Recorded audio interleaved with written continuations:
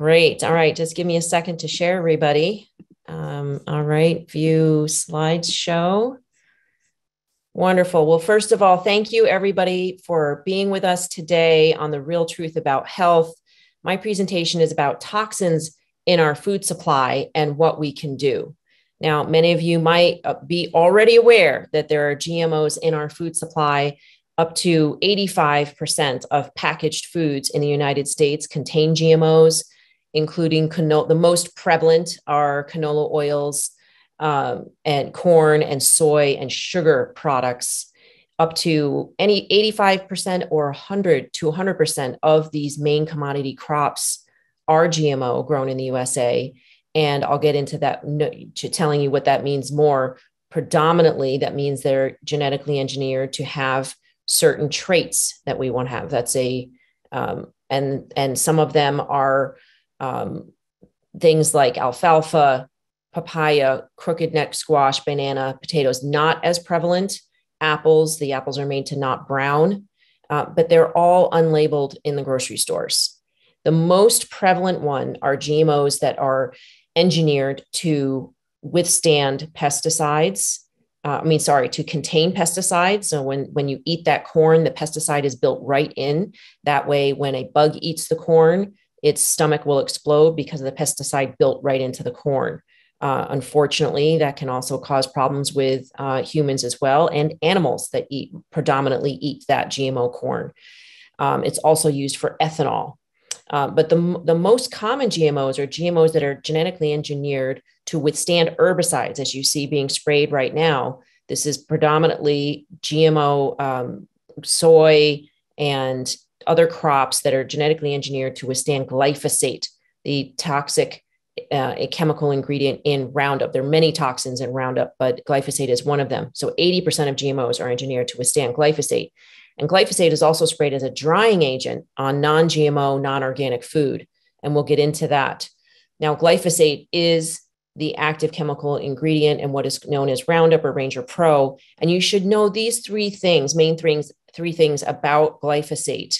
In order to understand why we're focused on it so much, why it's so harmful, and why it's connected to over 40 different Western diseases right now. Number one, it's a patented antimicrobial. It destroys beneficial gut bacteria and promotes the pathogenic gut bacteria. And what that means is that when it's destroying your when it's destroying your beneficial gut bacteria, it's destroying the stronghold of your immune system. And it's also destroying your body's capability to make hormones and to make available certain compounds to your body that are crucial for how your body functions. For instance, melatonin and serotonin are stored in your gut. And so if you are destroying your body's ability to make them, you're not going to be able to sleep well. You may have being less satiated, meaning you're not as content. So you may eat more, watch more porn, gamble more, drink more alcohol. You may, you don't have that ability to feel satiated as you would had you had beneficial gut bacteria in your gut. So it impacts many different aspects of your body by impacting your gut bacteria. Of course, it's also the stronghold of your immune system, and pretty much all disease starts in the gut, according to Hippocrates. So it is a very, very bad idea for us to be eating food that destroys our beneficial gut bacteria. For us to be eating chemicals that destroy our beneficial gut bacteria. Number two, it's a chelator. And I'm going to say a little bit more about this in a minute, but basically what a chelator means is that glyphosate holds or makes unavailable the vital nutrients of any living thing it touches, causing dysfunction and DNA mutations, because without those vital nutrients, your DNA and your body functions don't work properly. Okay. And I'll say more about chelation in just a second. Glyphosate is also defined by the EPA on the fact sheet as a reproductive effector. That means it impacts our endocrine system, our entire hormonal system. It can cause thyroid damage. It has been proven to damage sperm in 4 different ways: form, functioning, mobility, and quantity. It's basically making men sterile, and it does cause liver disease. Glyphosate has been proven to cause liver disease at very low levels. and cause kidney damage as well. And by reproductive effector, it's been shown to cause reproductive damage in females and in males.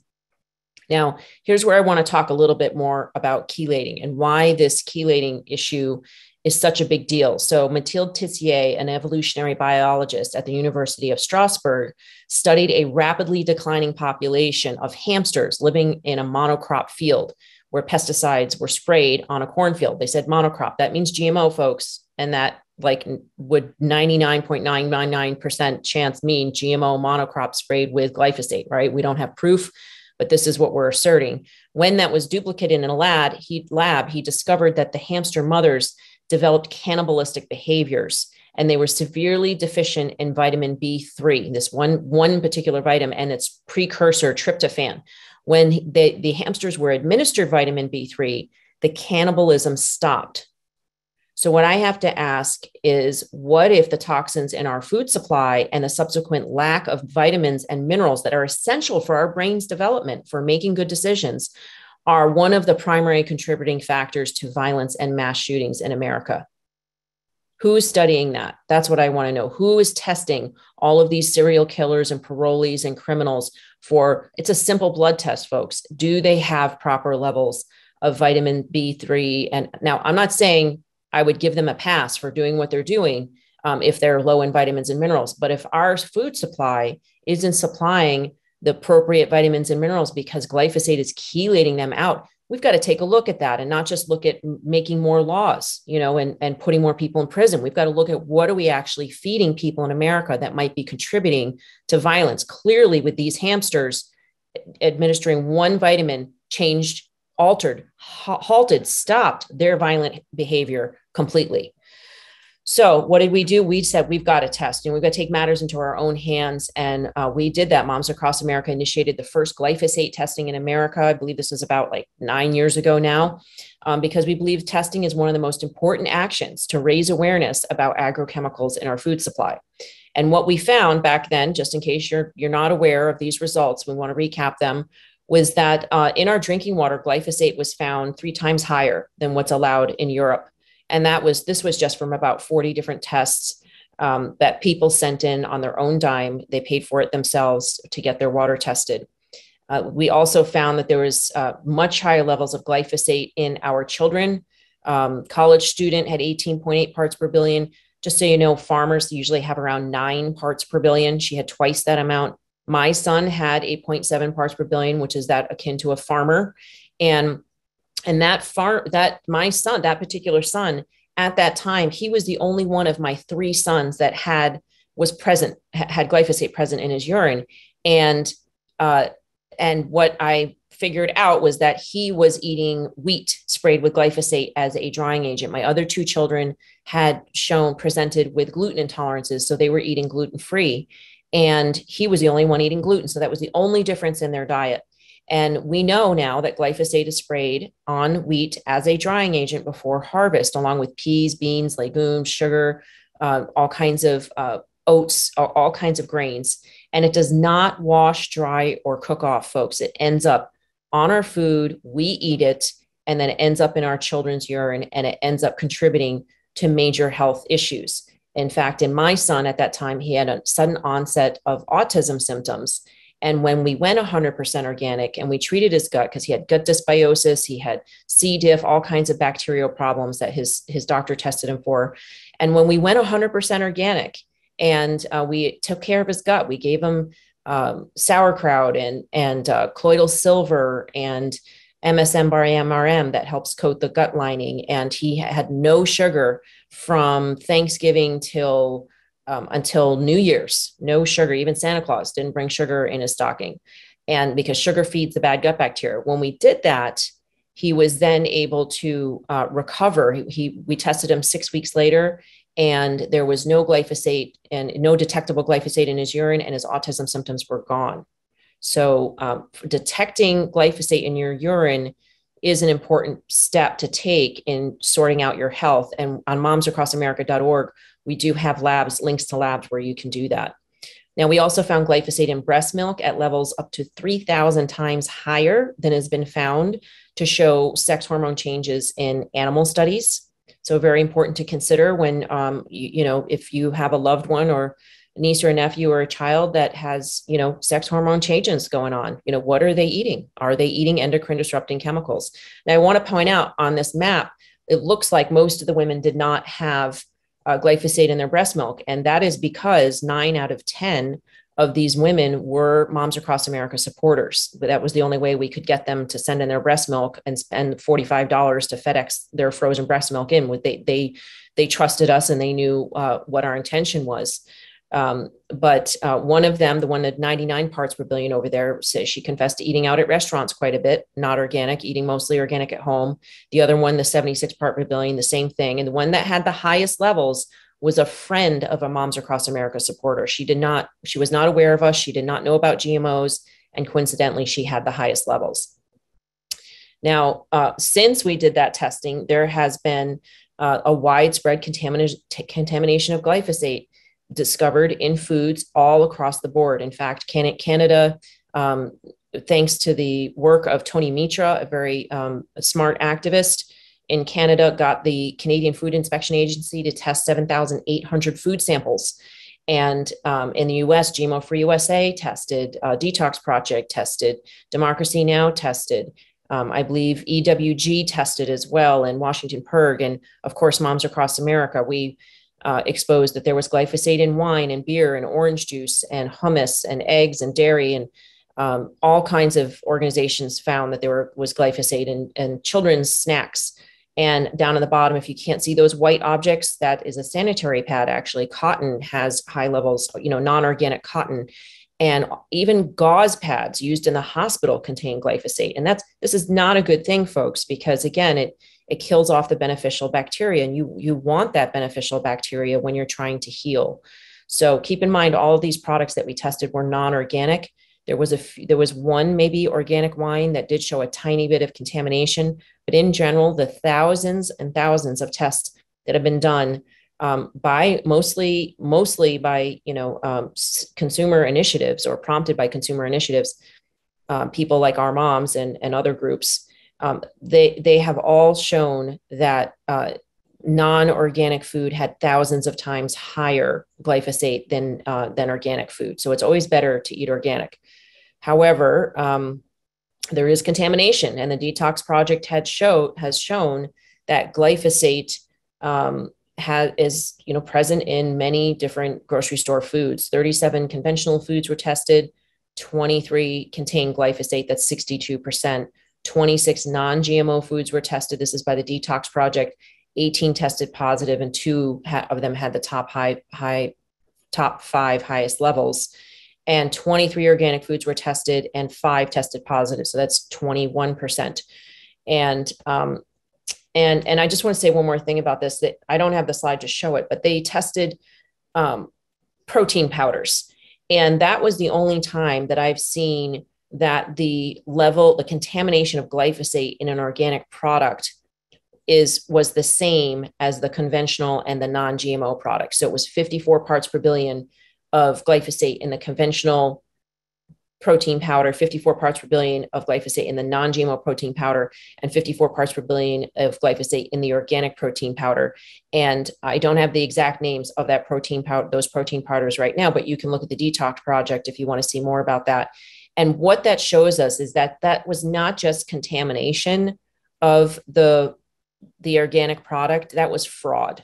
Okay. That what's happening there is that the soy or the peas or the lentils, one of those types of legume products that is very commonly found in protein powders, which is predominantly imported from Turkey and from the European countries, that product likely came over the sea in the ship as a conventional product. And then when it arrived in Long Beach, California, it was suddenly labeled as an organic product and worth $2 million more or something like that, right? And this has been documented to be proven to happen. That comes from Turkey, it's conventional, ends up in the United States, all of a sudden it's magically organic. And so that means it's fraudulent. So if you want to avoid contamination of organic food, the number one thing to do is avoid highly processed foods like protein powders, protein bars, any of the quote unquote organic, vegan and vegetarian foods might be contaminated, right? So I would just eat whole, the types of foods that are very processed. So I would eat organic whole foods as much as possible in order to ensure that you're not eating contaminated organic food. Okay, so we also did some testing recently on our national school lunch testing program. Within this program, we tested 43 school lunch samples, thanks to our supporters and to Children's Health Defense, who also supported this project, and found 95.3% of these school lunches contained carcinogenic, endocrine disrupting, and liver disease causing glyphosate. Now this number is crazy high, folks, because what we just looked at in the grocery stores was that about 60% of the samples were positive. So our kids are clearly eating much more contaminated foods than what we're eating just in the regular grocery store. They are eating the worst of the worst food. Although we haven't tested military food yet, we haven't tested prison food yet. If you know any millionaires that want to support us, we really would like to get that testing done.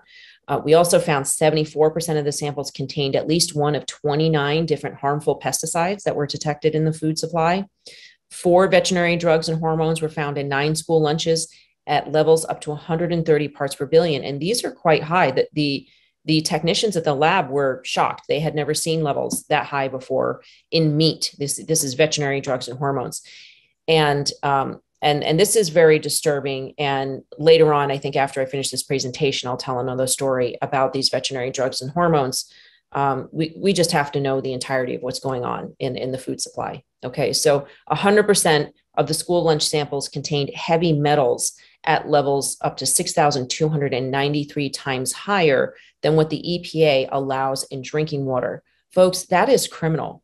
This is completely unacceptable because heavy metals are proven neurotoxins, and many of them stay in the body for the person's entire life unless they do, heavy detox chelation programs. They don't just easily, a lot of pesticides can pass out of the body after a few weeks or a few days. And I'm not saying they're not as harmful, but heavy metals are extremely detrimental and have been linked to autism and all kinds of learning disorders and learning disabilities. So this is absolutely an unacceptable result to be found in our children's school lunches. And of course, the majority of the samples were abysmally low in nutrients. And, given what I just said about chelation, that where glyphosate makes the vital nutrients unavailable to any living thing it touches, this would make sense. Okay, well, actually, here. So I do have the slide on the 54 parts per billion. You can see here, it was Garden of Life, raw organic fit powder chocolate. It is supposed to be non-GMO and organic, and yet it was found to have 54 parts per billion of glyphosate. And Vega chocolate, chocolate nutritional shake was the one that had 54 parts per billion. That was non-GMO. And then also around actually lower levels was that was non-GMO. The conventional had 50 parts per billion. So that was good. I can't read the name there of that one, but that was found at Target. So you can see here that there's clearly some major fraudulent labeling going on in these processed organic and non-GMO products. Although keep in mind, non-GMO is not supposed to mean no glyphosate. It's just supposed to mean tested for GMOs, and it has to contain less than 0.9% of GMOs. Okay, so non-GMO is not the first label I would go for. I would go for organic and non-GMO together in most cases, except for, protein powders like this. I would just avoid it altogether. Keep in mind that apple cider vinegar, kombucha, and sauerkraut have been shown to break down glyphosate in the soil. So I incorporate that into those things into my daily diet. Incorporate, apple cider vinegar and salad dressing, kombucha. That's my evening drink. And sauerkraut is something that I have a couple of times a week along with food, especially along with meat, to make sure that your body is able to break down and process those proteins. All right. So we also continued doing more testing. We found glyphosate in Pediasure feeding tube liquid up to 1,110 times higher than has been shown to destroy gut bacteria in Carusco's study. And this is terrible because, of course, when a baby is suffering from cancer which is happening because there's so many toxins in our food supply and our water supply, and pregnant mothers are contaminating their bodies with it unintentionally. When this happens, it's destroying the baby's immune system right at a time when they're supposed to be fighting off cancer. So this is something that, again, is so incomprehensible that our senators and representatives and regulatory agencies would allow this to happen. Now, since then, the PediaSure people have developed a non-GMO liquid, feeding tube liquid. But I don't believe that we have since then tested it for glyphosate, because I said non-GMO does not mean no glyphosate. There could still be glyphosate in there, and we would, of course, love to do more testing. We have done testing on 5 childhood vaccines that we sent in, and all of them were positive for glyphosate. And now, why would we send in childhood vaccines for glyphosate? Well, if you look at the ingredients of vaccines, you will see that many of the ingredients are derived from animals that most likely eat GMOs. For instance, chicken, serum, bovine serum, which is cattle, and pig tendons make up the gelatin in vaccines that are the stabilizing agent, especially for live vaccines. So the problem with this is that the glyphosate that's on the grains that the animals eat, I believe I have a slide on this, yes, goes into the pig tendons and the other animal, the blood and the bone marrow and all of that. And especially the gelatin is ground up and made into, the pig tendons are ground up and made into gelatin, and they end up in the vaccines. But you can see the vaccine ingredients listed down here on the bottom. There's a lot of animal products in vaccines that are likely to be the conduit for glyphosate, their GMO ingredients. So what are the human implications of glyphosate exposure on such a systemic level? What I just showed to you is glyphosate is contaminating breast milk, urine, tap water, all thousands of different kinds of foods, vaccines, right? Of sanitary pad, all these different bread, milk, beer, wine, orange juice. It's in the rain as well. It's everywhere. So what are the implications? Well, you probably have all heard that glyphosate causes cancer. This is Lee Johnson, who was awarded $289 million by the jury. It was lowered to $80 million by the judge. I think in the end, he might have gotten $20 million, something like that. But it has helped him to be able to get cancer treatments. And from what I hear now, he is doing much better. So that is good. The Plea couple got a verdict for $2 billion. I don't know what that was lowered to, but I'm pretty sure they didn't get $2 billion, but they did get awarded that because both of them got non-Hodgkin's lymphoma from using Roundup.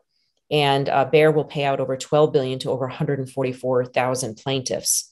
Now, 1 in 8 Americans now have liver disease. And that's what one of these studies by Robin Massange and Sarah Leaney and Michael Antonou and George Rennie and this team, Malcolm Ward, all showed that glyphosate, when administered to rats at ultra low doses, revealed non-alcoholic fatty liver disease in those rats. So it caused non-alcoholic fatty liver disease in those rats at levels, I think there are like 4 parts per billion per kilogram of body weight, which is definitely lower than what we humans are consuming per kilogram of body weight. And you can see in this chart the astronomical surge of the blue line is the GMO corn and soy crops planted. And the red line is glyphosate applied to the corn. And you can see the pre-1990 trend of liver disease. And then you can see the liver cancer incidence increase exponentially along with the increase of glyphosate applied to the corn. And these are from Nancy Swanson and Stephanie Seneff, interpreted them. And so this is about thyroid disorder. You can see that there's, of course, a very close correlation of thyroid disorder being caused by glyphosate. And there are scientific studies too that show that that's actually what is happening. And there's also a maternal exposure to glyphosate that's leading to autism in rats, or autism-like symptoms is what they're showing. And the relation to this, the correlation to this, the closeness of the correlation to this is closer than that of smoking and lung cancer. Okay, so this is, and it's been shown in studies to contribute to autism, and we have hundreds, if not thousands, of mothers that have reported to us that when they get their kids switched over to organic, their autism symptoms decrease or greatly improve, such as I showed in my son as well. So we see it across the board. And what I'm also very concerned about is that glyphosate is sterilizing men and androgenase, and making our female babies more androgynous. There's a new study out by Dr. Shauna Swan that shows that glyphosate exposure in utero caused an androgenization or a masculinization of the baby girl genital area. That means a lengthening between the anus and the genitals got longer, which is a masculine trait. And goodness knows what else it's doing to them physiologically, in their biology and in their brain waves and their sexual organs. We simply don't know enough about that yet. But I believe that this chemical is contributing to the confusion, the sexual reproduction deformities and lack of function the way they normally do. Sex hormone drives has dropped considerably.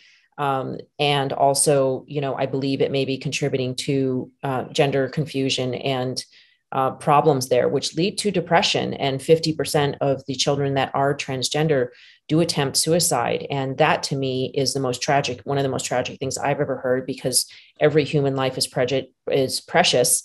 I don't care what your sexual orientation is. We should not be thinking that we need to end our lives because of that. And so I would just ask everybody to have compassion for people who are, experiencing this challenge, or for family members that are condemning a person who is going through that. Please consider that we're consuming probably 1,200 different endocrine disrupting chemicals in our society now that was not happening 40 years ago. Okay. Also want to point out again, the sperm viability has dropped 49% since glyphosate was introduced into our food supply. And that is a major problem in, male reproductive systems, their testosterone levels, all of that. So yes, so glyphosate herbicides, there's many studies now showing that male reproductive damage, female reproductive damage, the blood testes barrier is impacted by glyphosate. And what I ask in the bottom of this slide is, the EPA has added so many endangered species to the list. Since glyphosate has been introduced, it's just I don't know, hundreds of species. We are we have had like a 75% loss of our insect population just in the past 20 or 30 years since glyphosate was being introduced. I'm concerned we're going to be adding the human beings to the endangered species list if we keep going in this direction. I am very concerned that we will not be able to procreate naturally, and then the only people who will be able to procreate will be the people who can afford in vitro fertilization. And that those people will only be the highest, most elite, wealthiest people in the country, many of them who are getting wealthy off the sickness of other people that are perpetuating the problem. So, and there's more evidence that glyphosate is a reproductive danger because it has shortened the gestations, contributing to miscarriages and developmental delays and infant deaths. And this is from a study on 71 different pregnant women in Iowa that lived close to the farms that spray glyphosate, and they showed a significant shortened gestational length in this. This slide says, okay, one says Iowa, one says Indiana. I'll make sure to correct that. Okay, so glyphosate also disrupts the gut microbiome, weakening the immune system. I think I mentioned this before, but I just wanted to show you there are studies showing that it does this in bees and poultry and in humans.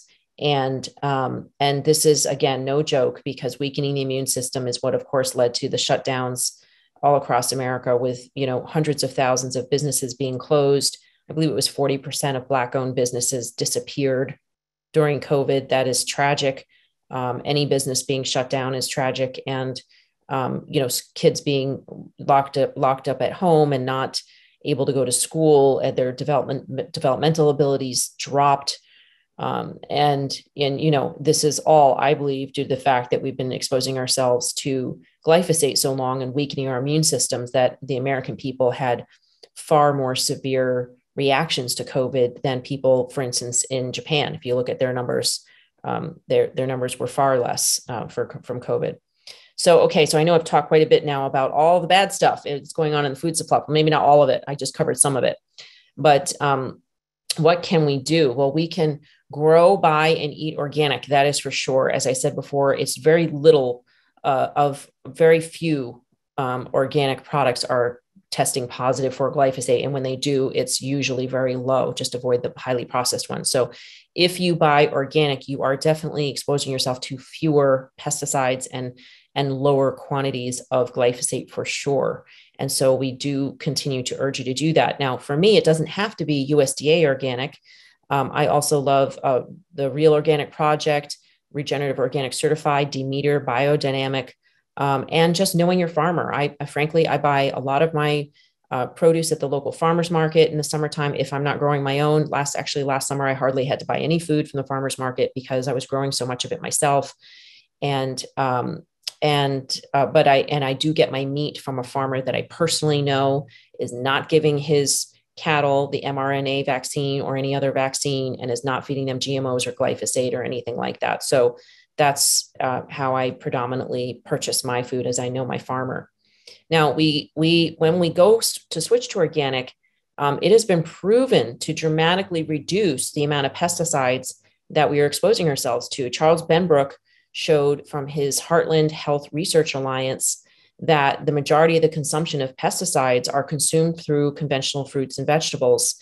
And just by switching to organic, you can reduce your consumption of pesticides by 98%. So what this also shows me is that if nutritionists and doctors are telling their patients to eat more fruits and vegetables, but they're not saying eat organic, then they're actually going to be encouraging them to expose themselves to more pesticides, right, than they normally would be, to 98% more, in fact, pesticides.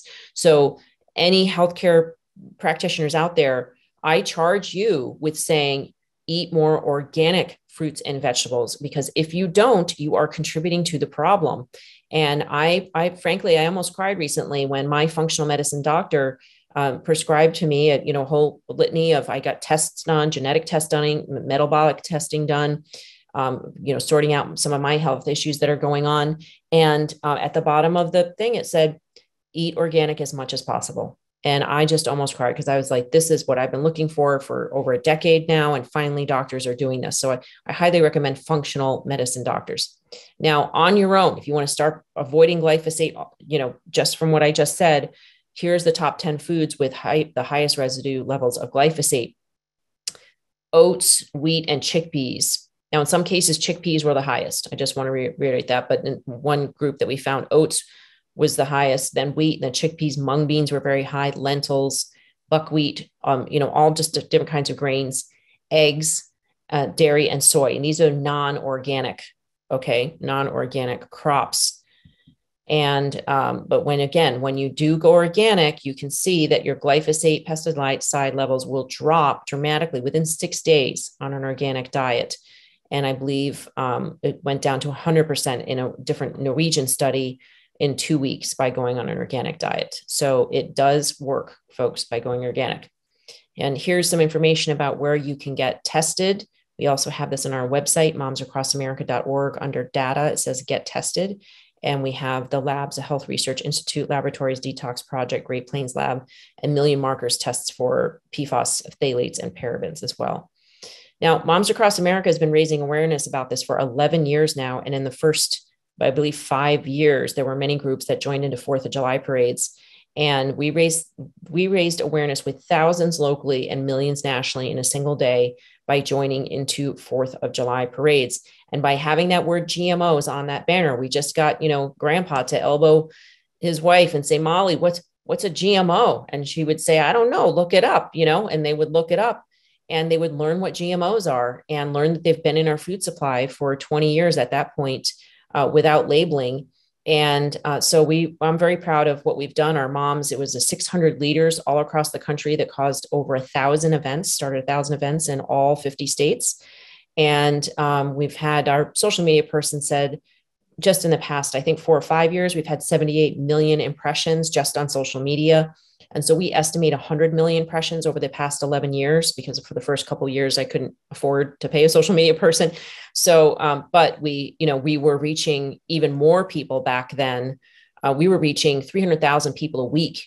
Since when I started the website in February, by June, we were reaching 300,000 people a week on Facebook with only 3,000 likes. So now we have 70,000 likes, because that's been plateaued, right? It's been at 70,000 for a couple of years now, because Facebook doesn't like what we talk about. So it should be, millions now, but we're being censored. So we highly encourage you to go to Moms Across America's Facebook page and not only like it, but comment on it and share it. Okay. That improves the algorithms. So we are making progress. Non-GMO and organic food purchases are skyrocketing across America. Non-GMO Project Verified label exceeds $19 billion. 82% of U.S. households now buy some organic food regularly. That was according to the Organic Trade Association back in 2018. And the organic market is growing 3 times faster than conventional. And back in 2000, I guess the stat is also from 2018, $52 billion a year. And the fact is that organic farmers make more money, and consumers spend less money on healthcare when they purchase organic. So it is a win-win all the way around. And there are bills being formulated that's an older side. The bills were formulated to label GMOs, and they did not work. Okay. So that's why we have to educate each other about organic and the benefits, so that we can make choices. And when we do make those choices of purchasing organic, it does send a message to the market, and General Mills is no longer allows their farmers and their sustainability program to use glyphosate-based herbicides as a drying agent, or otherwise known as a desiccant. So that's progress. There's an oats mill in Canada that no longer accepts glyphosate-sprayed oats. There's a barley mill in Australia that segregates sprayed and non-sprayed barley. That's because the beer makers want to have non-sprayed barley so that they can ferment their beer properly. If there's too much glyphosate in there, the bacteria doesn't grow and it doesn't ferment properly. Also, Canadian wheat growers promote the Keep It Clean program. So that is huge. And that happened because there were a bunch of Italian grandmas that said, we do not want to feed our children wheat sprayed with glyphosate in our schools. So they fought it and would not, import wheat into Italy from Canada if it had been sprayed with glyphosate. So the Canadian Wheat Growers Association decided to do a Keep It Clean campaign and educate their farmers about not spraying glyphosate on wheat, so as to protect the economy of the Canadian, the entire country of Canada, because that's one of their biggest exports. So another thing we can do is encourage eating regenerative organic food. There are some wonderful cereal companies that are now promoting regenerative organic. Cascadia is one of them. There's a few others. I'm sorry, I'm not remembering all of them right now. But if you look in the cereal aisle and you look for regenerative organic, there are a few cereal brands that are actually promoting regenerative organic. So please do that, because farmers, soil, wildlife, and consumers benefit when they phase out GMO monocrops and agricultures and switch to biodiverse regenerative organic instead. Okay. And so the summary is that the current food supply is poisoning us. It's making us sterile. It's increasingly short supply. It's dependent on distant foreign sources. It's not regulated for safety. In fact, during the last administration, during Trump administration, he decided that GMO regulators do not have to regulate themselves. Do not have to be regulated by the US government. They can regulate themselves. So we don't actually have GMO regulation going on right now. And the prices are going up, and the government controls distribution of baby formula as well. So we think we should control it. So I'm sorry, I have a little bit longer. I'm going to go through just a little bit more of the solution. What we're seeing is that consumer actions are effective, but government policy is taking way too long. So it's time to take matters in our own hands. We encourage you to support the Moms Across America monthly food testing programs. And these are some of the things that we want to test: children's hospital food, military food, fast food, gluten-free food. And also support the Neighborhood Food Network by joining in. This is another program that we started This is part of the solution where we invite, inspire, and excite our neighbors to grow food and source food locally to create community health and preparedness one street at a time. And it works by starting a neighborhood food network in your neighborhood, just inviting people over for a block party or for, Saturday morning coffee and bagels, and talking about growing food on your street. And by that, I mean backyard and front yard. I don't mean a community garden. I mean on your street, so that if the power shuts down or if there's some type of crisis, you have access to food on your street. And we have Monday night free coaching calls with Q&A with experts at 7:30 p.m. Eastern time to support you in that. We have resources for planting, pest control, and preserving, and for having those local meetings on your street.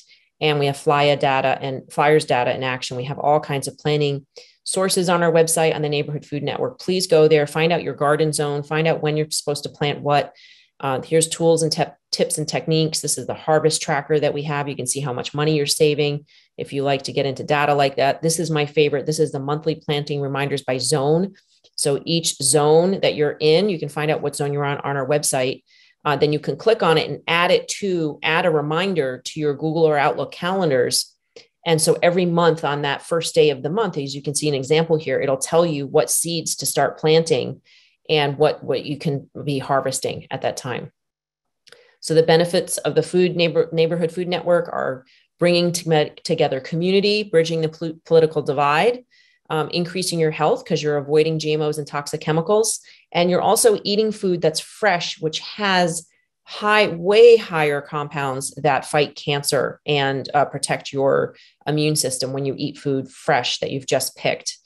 You're also becoming more prepared. If there was a crisis, you and your neighbors would have access to food, and reducing violence, because here's the thing, it only takes 9 missed meals for a person to resort to violence to feed their family. And with this program, your neighbors become partners in a time of crisis instead of a threat to each other. And I think that is a very good thing.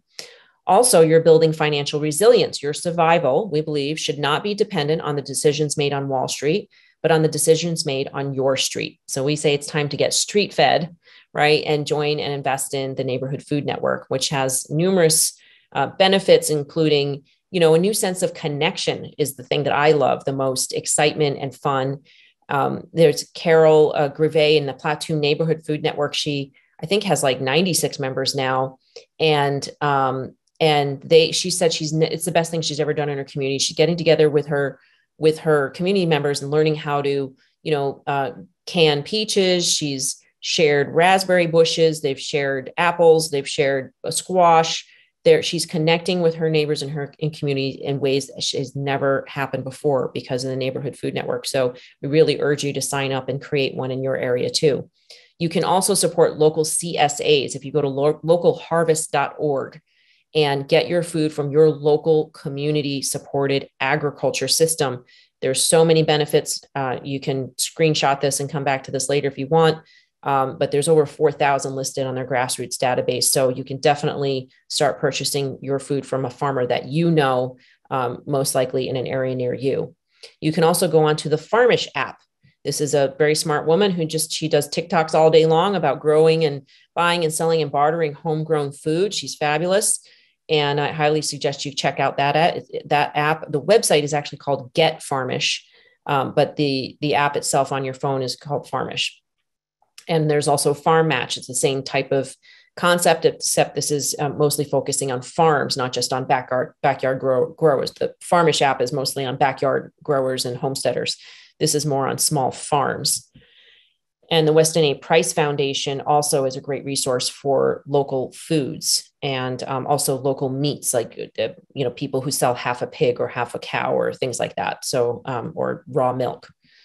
And you can also learn how to grow more food by joining into the Worldwide Opportunities on Organic Farms program. I think it's like $40 a month, and you get access to all kinds of farms all across the country and around the world that will welcome complete strangers to come stay on their farm, either park an RV or sometimes stay in a tent or stay in a house. Sometimes they have a room for them.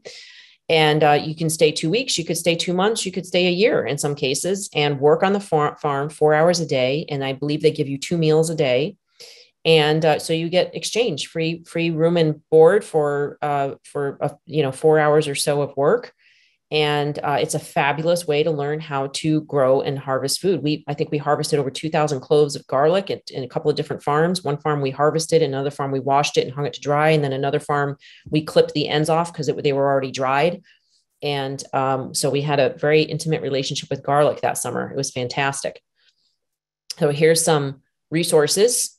And all of these resources are going to support you in creating a parallel food system from the current food system that we have. Opting out of big pharma and big tech and big ag is such a good idea right now. It's really the best thing that you can do. And you can mostly do that by connecting with your local communities.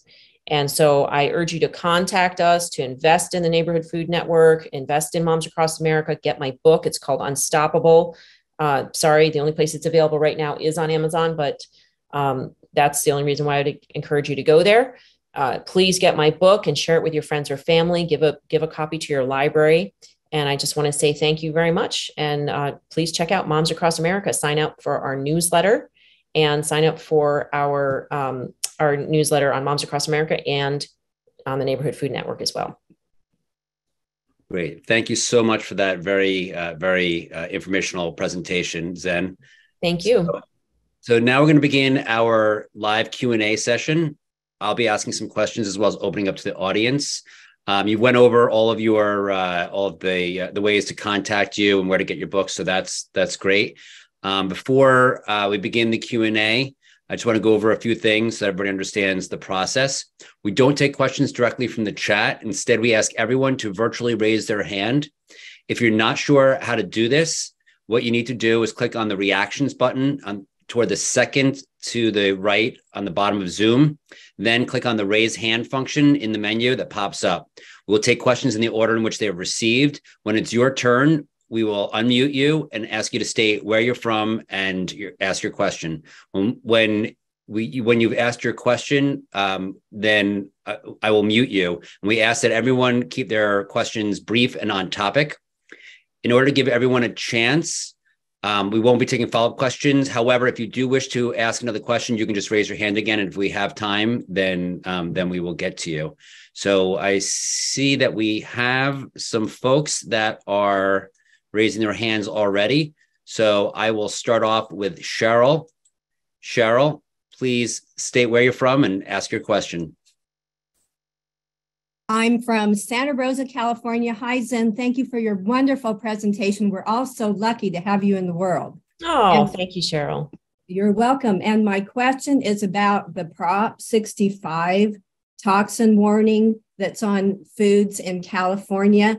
And it's been, frankly, hard for me to figure out why it's on a lot of organic, fair trade, single ingredient items, but not on highly processed foods that are loaded with GMOs. For example, it's on my organic matcha green tea powder, and it's on Foods Alive nutritional yeast.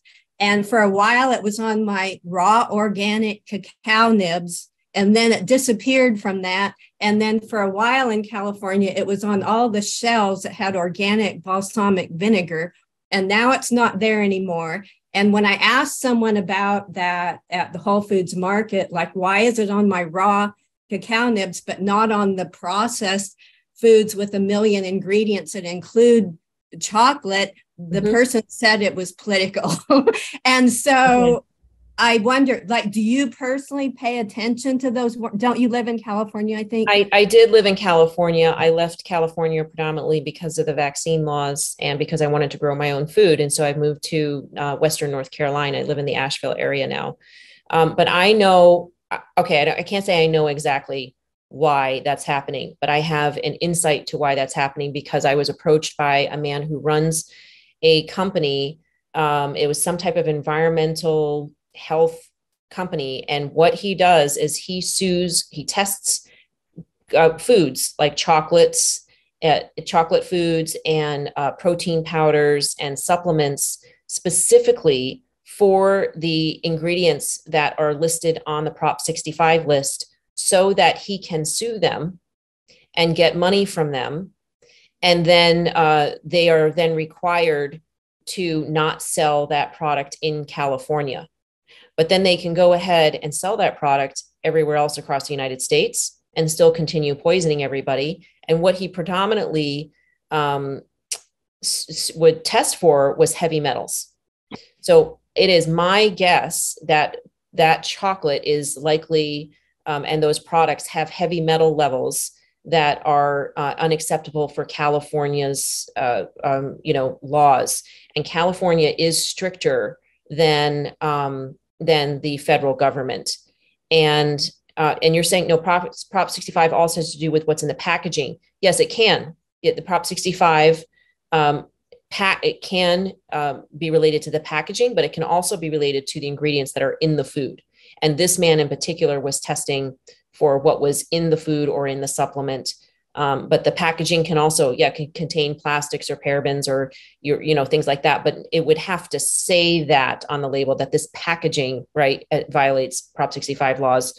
When you're at a restaurant in California, it will say some of the ingredients in the food here, violate Prop 65.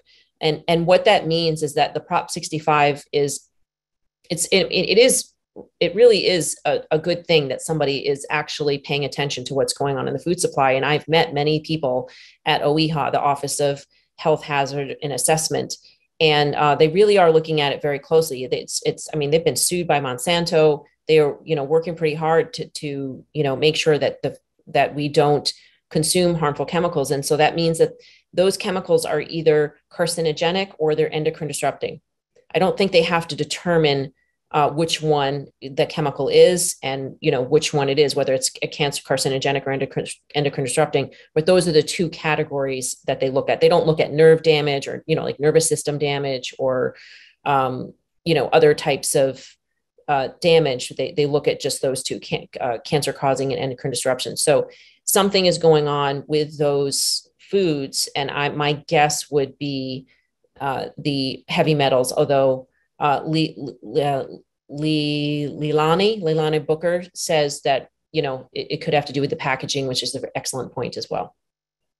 Great. Thank you for that answer, Zen. Our next question is coming from Stephen. Stephen, please state where you're from and ask your question. I'm from Buffalo, New York, and I appreciate the presentation. And I just want you to repeat the name of the organization where you can go stay at a farm.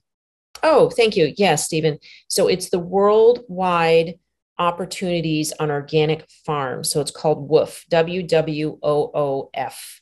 And you go to that website and pay like a $40 membership fee, I think. And you can find places around the world. It's so exciting. I really would like to do that with my sons.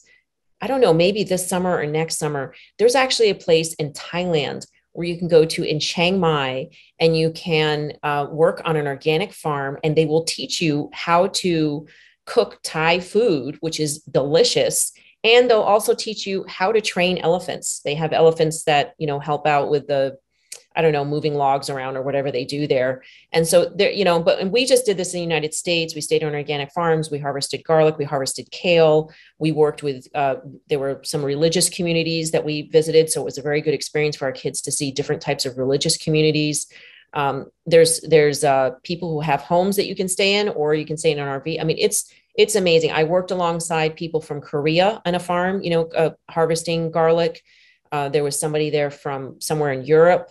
There were, community members, people from around the world that were helping out and supporting farmers. And I just think that's a beautiful thing. So I highly encourage you to do that. Okay. Thank you for that answer. Our next question is coming from Marley. Marley, please state where you're from and ask your question. Yes, good afternoon, Zen. My name is Marley, and I am from Hollywood, South Florida. And just a quick side note, I love your art behind you. Love to hear also who the artist is. But thank you. That's my art. What is it? It's my art. It's beautiful. Oh, it's absolutely beautiful. Thank you. But my question is, I'm very interested in growing my own vegetables with the community. And I know you kind of reviewed a few of the resources, but what would you recommend is the easiest way to start with somebody who doesn't have a lot of experience with growing their own vegetables? Oh, that's great. Well, Ann Temple, my cohort and co-founder of Neighborhood Food Network. Oh, she's on here right now. That's great. Hi, Ann. She'll probably post the link to the Neighborhood Food Network. And on the Neighborhood Food Network, we have a blog and we have a lot of tips and planning. I would say, I mean, if you want to be really basic, you can get pots and you can start growing tomatoes in pots, that kind of thing. Like cherry tomatoes are delicious and very rewarding to grow cherry tomatoes in pots. But if you do have a bit of land, I would encourage that you do, it doesn't have to necessarily be a raised bed. You can just get some mulch or some, soil, make sure that, or if you have good soil, you want it to be kind of loomy soil, not hard clay. It's difficult to start growing in that, but just grow your favorite vegetables, grow things that are more prolific. Like I would not start with carrots because they're kind of hard to sprout, and cauliflower and broccoli and things like that, because they have cabbage moths that come and they're more difficult. I would start with zucchini and yellow squash. Spinach will grow like Malabar spinach will grow all season long. And it's just wonderful to have a source of spinach that you can grab handfuls and put it in your smoothie in the morning. Kale is also very easy to grow.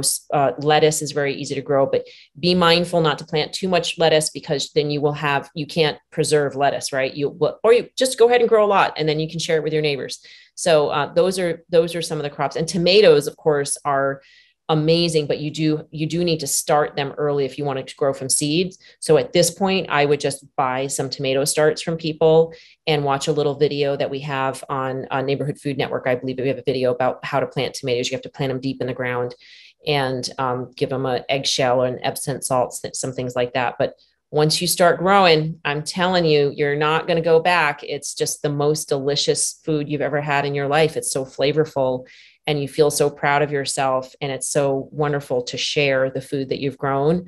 And if you have kids, you're, teaching them and they feel proud of themselves and accomplished. It's really wonderful.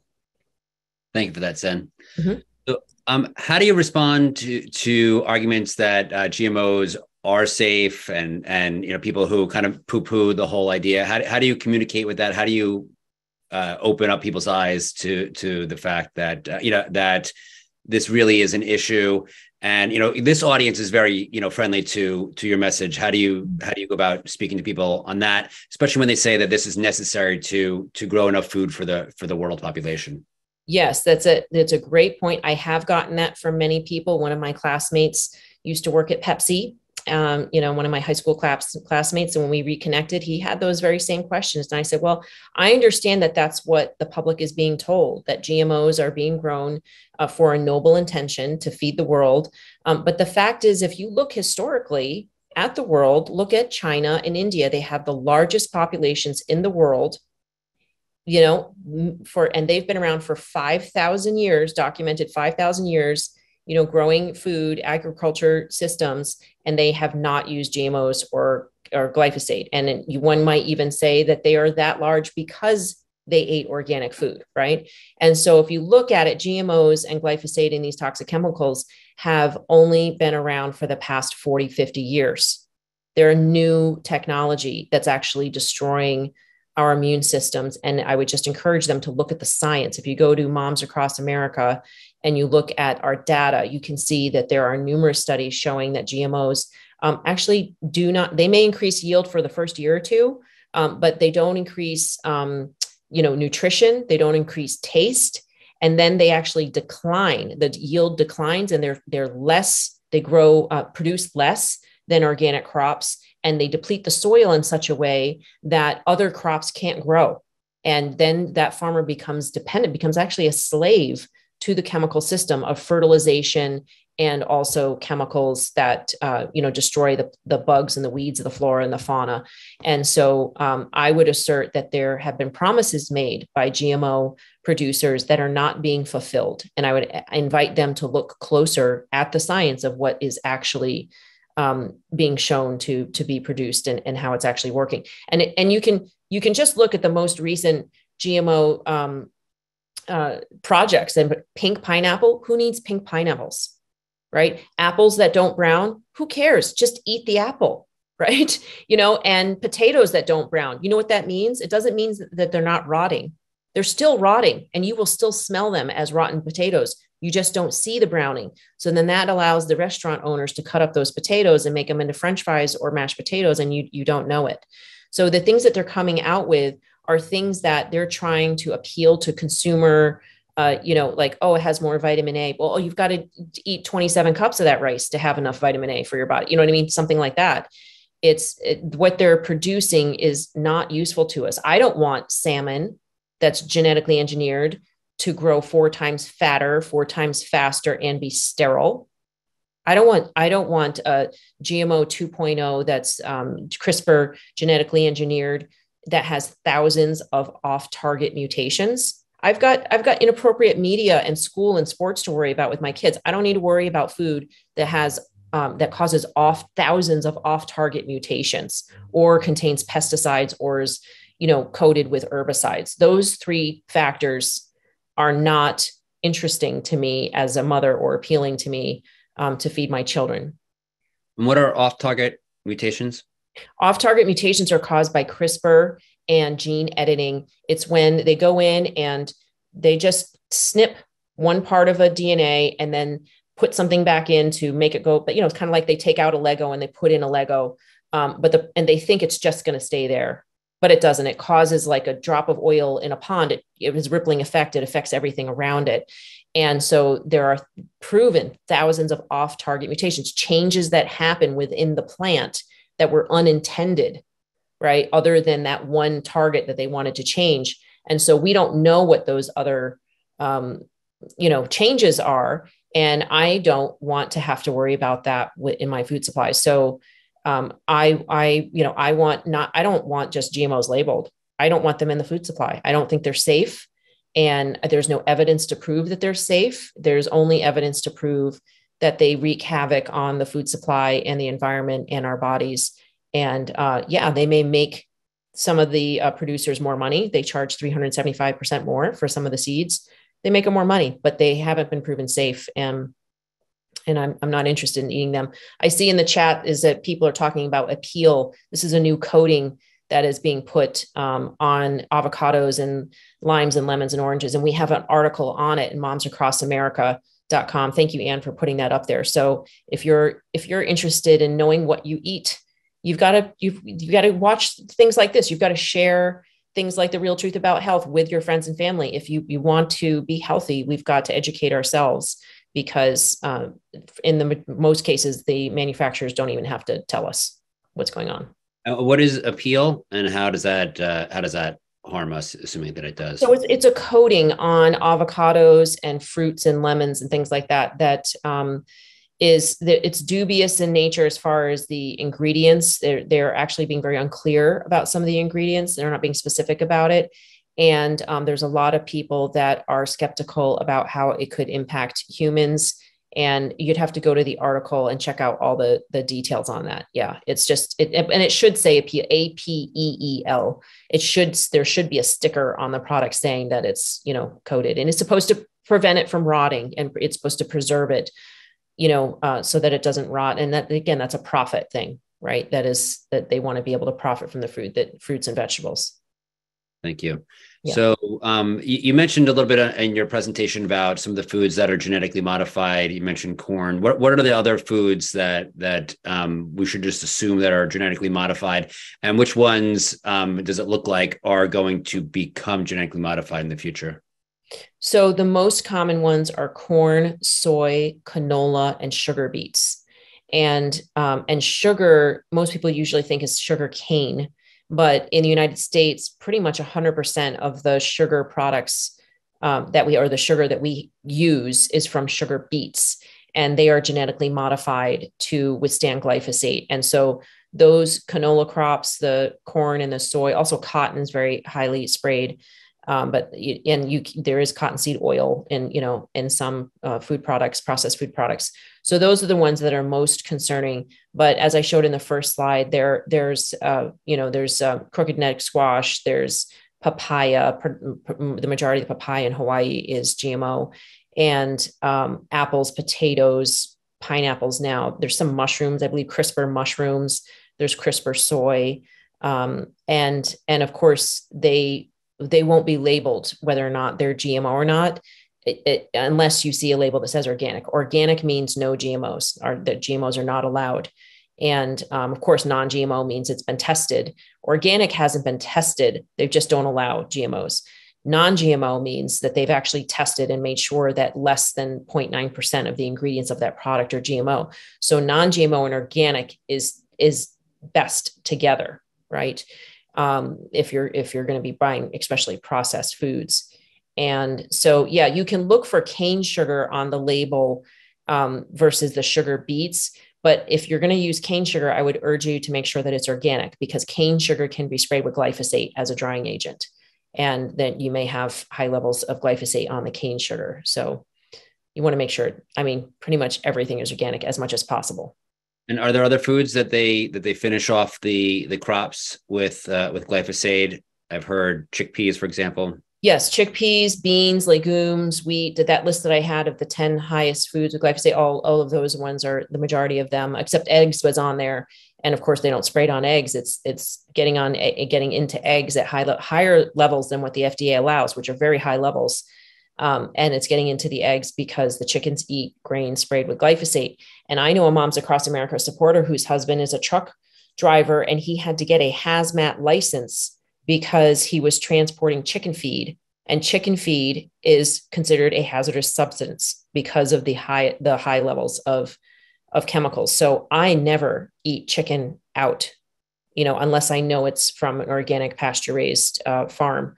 And because what happens is when those chickens are eating those high levels of glyphosate, remember we talked about destroying the beneficial gut bacteria and all of that. Well, they develop an antibiotic resistance. And so when they're given antibiotics because they're sick, because they're in these factory farm conditions and they're squashed together and they're all getting sick, they're given antibiotics. Well, these MRSA, bacteria that they grow are resistant to the antibiotics. And so then Mercola published an article showing that I think it's 80 or 90% of the bacteria that contributes to UTIs comes from chicken. And that's exactly what happened to me one time. I thought I was being healthy. I was in an airport. I was traveling and I was like, okay, once in a while, I'm just going to not eat organic. And I ate a chicken Caesar salad. And within a couple of weeks, I had the worst UTI of my entire life. It lasted probably for close to 3 months because I refused to take antibiotics until my husband begged me to do that because I was crying at 2:00 in the morning. And I did, and I took a fluoroquinine antibiotic because at the time I didn't realize that was a major problem. And 6 months later, I had a torn tendon in my shoulder. That's what it causes. And then 6 months after that, the other tendon in my other shoulder tore. I was in chronic pain for a year and a half because fluoroquinine antibiotics can cause torn tendons in the shoulder or the Achilles heel. And I believe it all goes back to that GMO chicken salad that I ate. And because there was no reason for me to have any torn tendon issues at all. I was fit, healthy. I wasn't playing badminton when it happened. It was just, some random thing. And so, that happens to thousands and thousands of people every year. It's called being floxed, FLOUXXED. The fluoroquinines are a major problem. Thank you for that. I'm sorry to hear. So okay, you mentioned glyphosate as kind of that was kind of the main part of your presentation. What other pesticides, pharmaceutical drugs, heavy metals, veterinary drugs are in our food supply? And then because it's going into the animals and it's getting into our environment, and has the FDA and the USA tested that kind of stuff and taken any of it off the market? Yeah. So thank you for mentioning veterinary drugs again. I want to touch on that, and then I'll talk more about pesticides. So the veterinary drugs that are going into these animals are causing them some of them are causing them to lactate more, right? They want the cows to make more milk, which is ridiculous because they're dumping milk across the country. I know farmers that say that when they come to collect the milk, there's 2 trucks that come a week and they fill up these giant trucks, of milk, and they dump one of them every week. They just dump the milk out because there's too much milk in America and they're overproducing. But anyway, some of these farmers, they just want to make more money. So they inject their cows with veterinary drugs that cause the cows to lactate and produce more milk, and they get paid more, right? They don't care whether it's used or not. They just get paid more. And there was a nursery school friend of mine. I've known her my entire life. She is a school counselor in a high school. And she told me, Zen, these kids are SOL, like they're in so much trouble. They have so many mental health issues. She's in high school. They come in to talk to her as a school counselor. She said one girl came in who was crying because she lactated in the shower that morning. A 15-year-old girl started producing milk. She's like, what is wrong with me? Why is this happening? I'm not pregnant. I'm not on birth control. Like, what is happening?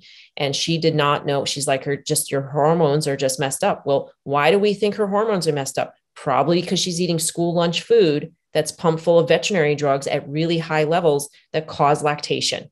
That's my assertion. We are inundating our kids with endocrine disrupting chemicals that's causing their bodies to react in ways that we have never seen before. That is not normal. Imagine how is she thinking? How is she able to cope in school? How are her relationships with people? If her hormones are going crazy like that, right? How is she thinking about herself? How are we impacting the future of America when we're inundating our kids with chemicals like this? They're not able to think properly and focus on school and learn and create like some, amazing new invention or something like that if they're crying because their hormones are going crazy, right?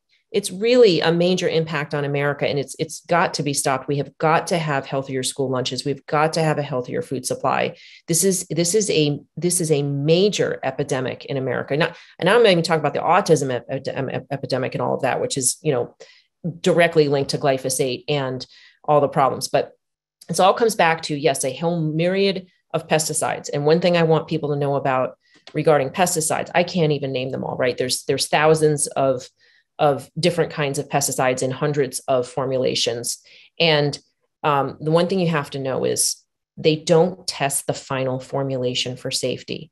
The EPA only requires that the pesticide companies submit testing, short-term testing on one ingredient in that formulation. And that's what they did with Roundup. They chose glyphosate because it's not acutely toxic. It is long-term harmful, right? It's not acutely toxic. The other ingredients in Roundup are 1,000 times more toxic. So they have, and I've gone to the EPA 4 times. I've met with them because we had 10,000 of our moms call the EPA after we found glyphosate in breast milk. They were pissed off. And so they invited me to go to the EPA. It happened to be on Rachel Carson's birthday, May 27th. And that was amazing. It was serendipitous. And we brought 11 people. There were 9 of them. We sat down instead of 1 hour. We talked for 2 hours. And I said to them, you don't have any studies proving that glyphosate is safe for use with humans. And they said, well, I said, and they said, well, we have plenty of studies. I said, but not on humans, you don't. And they said, well, of course not. It's not ethical to test pesticides on humans. I said, well, if it's not ethical to test pesticides on humans, how is it ethical to allow pesticides in humans through our food and in our breast milk? You need to stop it, and you need to stop it now. You're poisoning our children and our babies, and it's criminal what you're doing. And they were a little shooken up. They did eventually do their own testing, but they claim that they didn't find glyphosate in breast milk. I wonder where they got those breast milk samples from. Maybe it was from the 1930s. I don't know.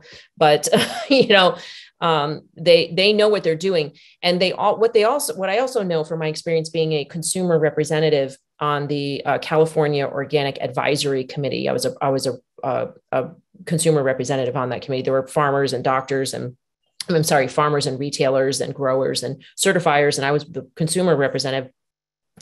And what I know from that is when I looked at the list of what the California Department of Food and Agriculture compared to the USDA, the U.S. Department of Food or FDA, EPA, whatever, those or regulatory agencies, they put out these reports every year saying, look, we tested, 1,200 samples for pesticides, and 98% of them came below our allowable levels, right? Well, first of all, those allowable levels are like 30 parts per million on wheat, which is 30,000 parts per billion.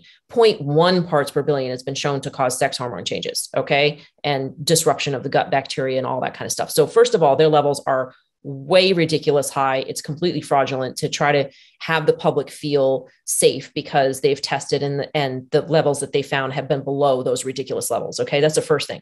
Then the second thing is, if you really look at it, because that's what moms do, right? A worried mom does better research than the FBI. So I'm in that category. When you look at what they're actually testing for, they're testing and you compare that list of here's the pesticides they're testing for, and then here's the pesticides that are most commonly used on our food crops, right? You ask the farmers, you get a list from the pesticide regulatory agencies, right? These are the pesticides that are most commonly sold and used in the United States. Here's that list. Guess how many on this list that they're testing for were actually on this list? Take a wild guess. 0. 2 from the federal government and 3 from California.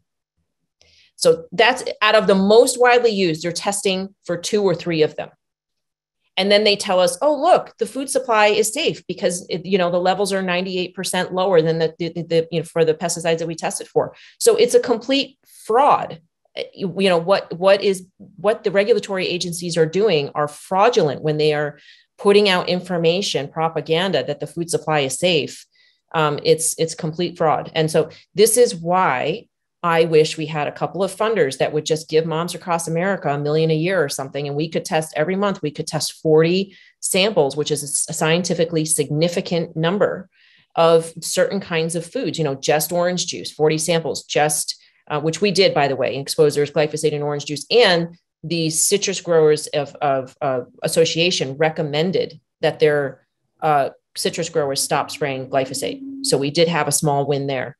But if we have to go after an entire industry, we need to test 40 samples of an entire industry, like just of baby formula or just of gluten-free food, which I'm very concerned about gluten-free food because there's a lot of ingredients in that, like lentils and peas and soy, that are probably not organic and could have high levels of glyphosate. So I'm concerned that gluten-free food may have higher levels of glyphosate than non-gluten-free food. And we need to test. We need testing. So we need about $40,000 to $60,000 a month.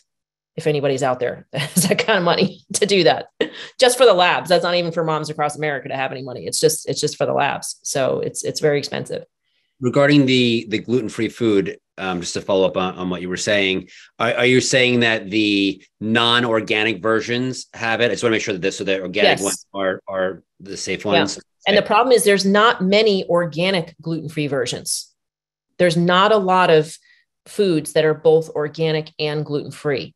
So people opt for the gluten-free, believing that, that's going to be better for them. And in many cases it is, but we have seen some testing from the book Poison Foods of North America that show that some of the gluten-free products have higher levels of glyphosate than the non-gluten-free. And that's because they're using mung beans or peas or lentils or garbanzo beans or soy or corn that has been sprayed with glyphosate and is not organic. And that just makes sense, right? It's the same thing with vegan and vegetarian foods.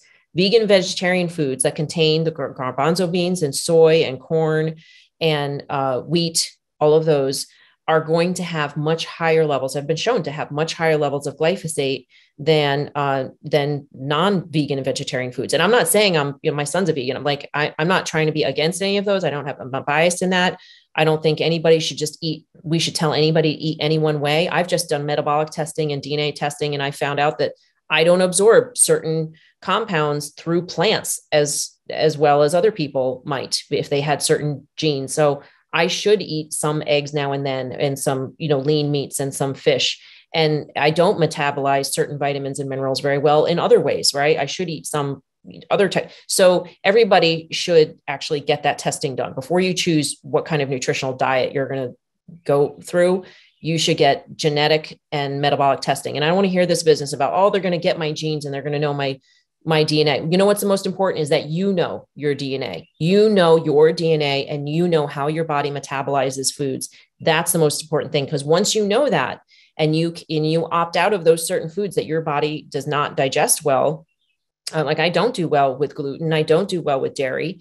I can have it. I just have to take lactate or, something like, but knowing that supports me and not eating foods that cause inflammation in my body, which then lead to dis-ease, which then lead to, in some cases, taking pharmaceutical products, right? Which I don't do anymore, but most people do. And that's what keeps people on the pharmaceutical treadmill, is consuming foods that you do not absorb well, that you do not metabolize well, and toxins and pesticides and all these things, GMOs.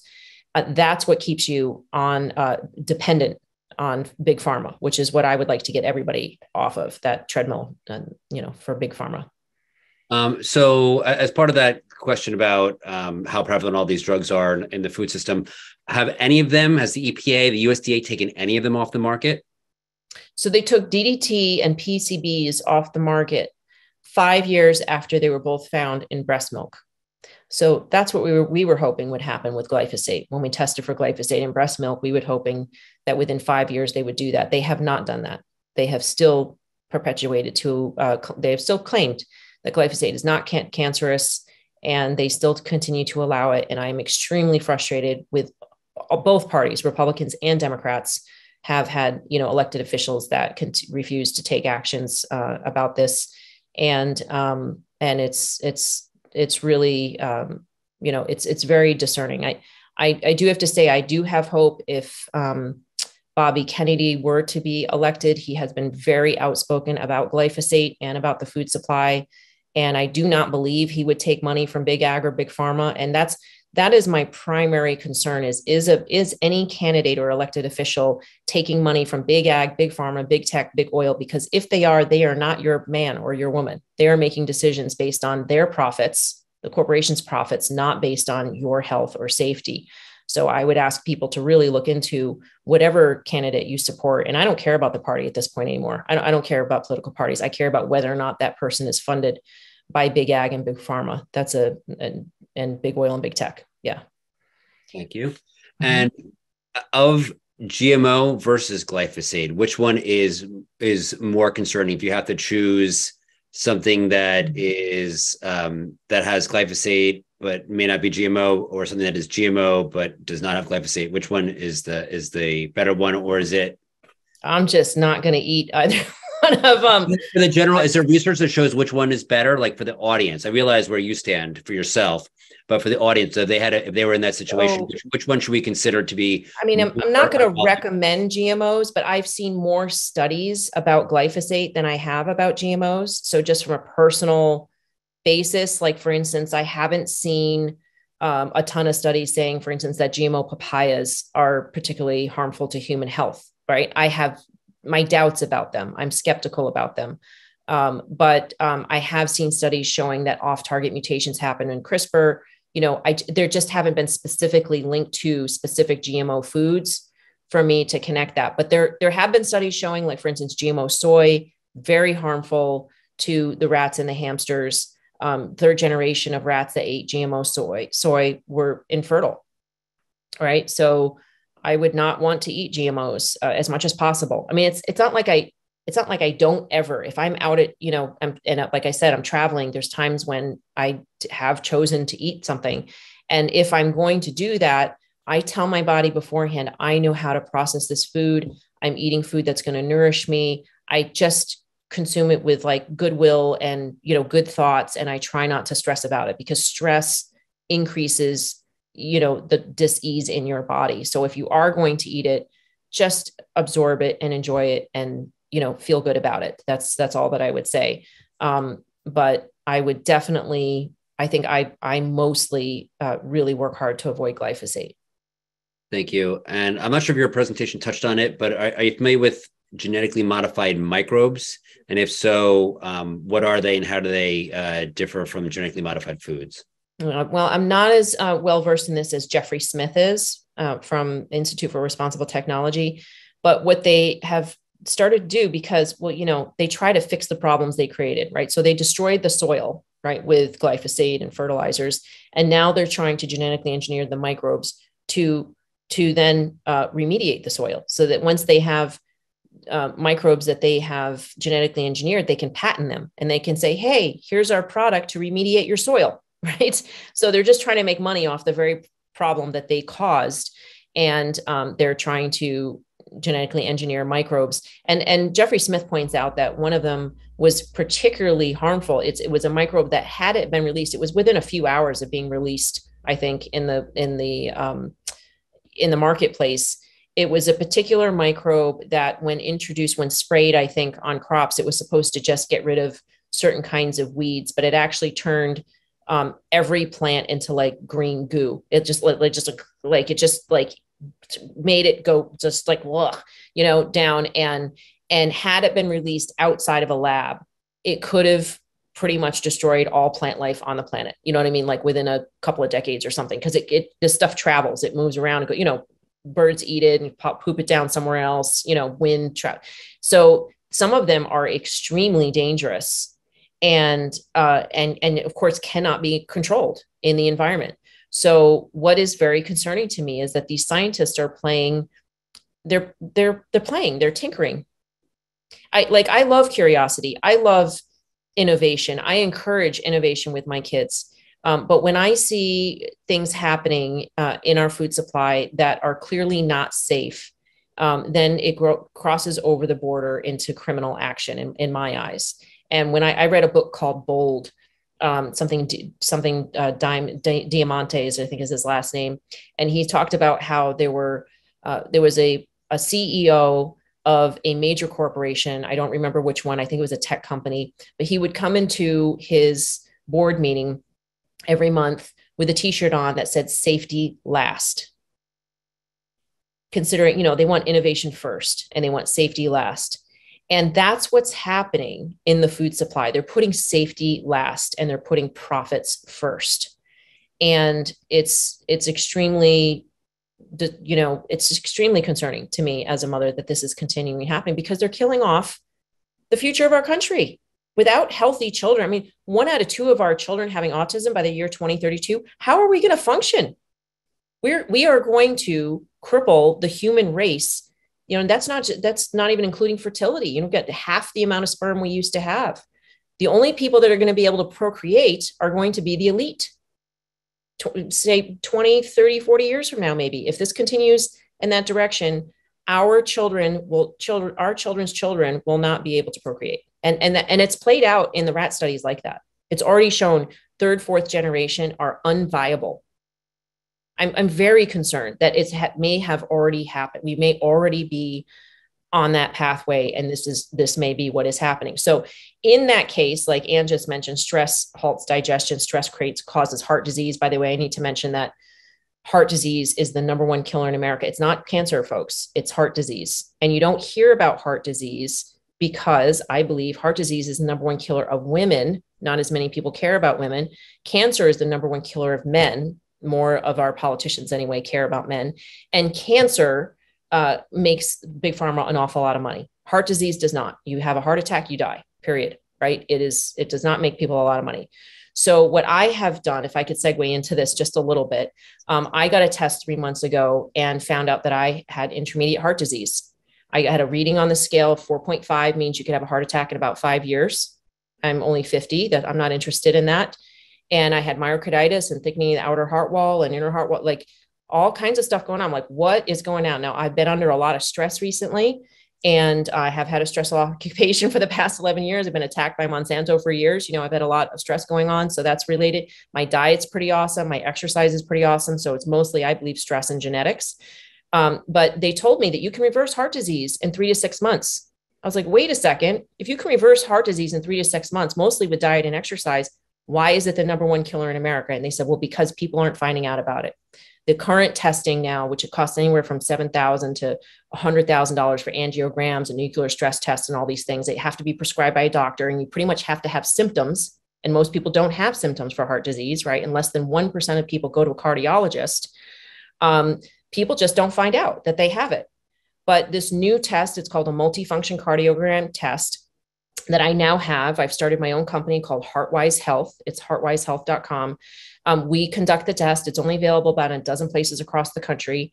And I have one now, and I'm conducting testing. And I want people to find out about this, because what really made me mad was when I was told that the symptoms for small ventricular heart disease, which is what I have and which is the #1 killer of women, are the same symptoms as anxiety, tightness in the chest, and fatigue.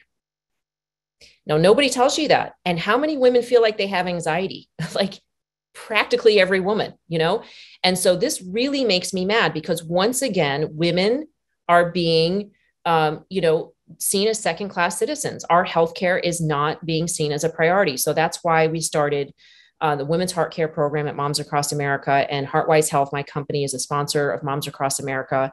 And we are just working hard to get the testing. I mean, get the test done anywhere, but there's only a dozen places right now. So I'm also looking for people who want to be test takers, who want to invest and start a business and conduct this testing and get it all across the country, and especially get women tested to determine whether or not they have heart disease.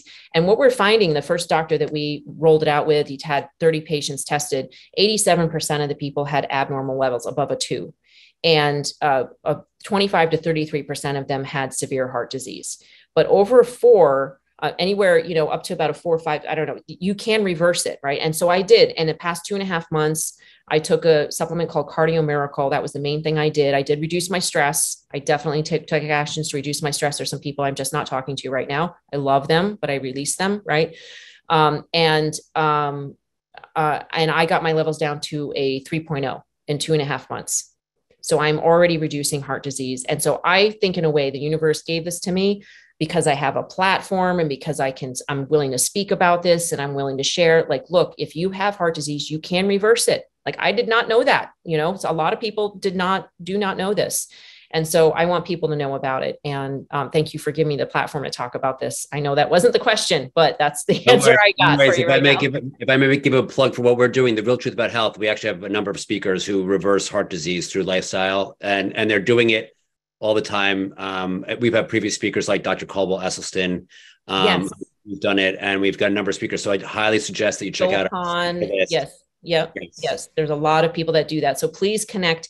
And what bugged me was Joel Kahn told me that only less than 1% of the population goes to a cardiologist to get a screening, right? That's not good enough, folks. Like, we need to know what's going on in our bodies so that we know how to take care of our bodies. That's the most important message I think I want people to know, is know your body, get your testing done, metabolic testing, get your DNA testing done, get this heart test done, get whatever test done that you need to get done to know what's going on for you. Otherwise, you're throwing a bunch of expensive supplements at your body when you don't know if you even need it, And for instance, Cardio Miracle, I don't have to take 10 other supplements because they're all in Cardio Miracle, right? And so, and Cardio Miracle has been shown to help reverse heart disease, kidney disease, periodontal disease, and you can get that on momsacrossamerica.org as well.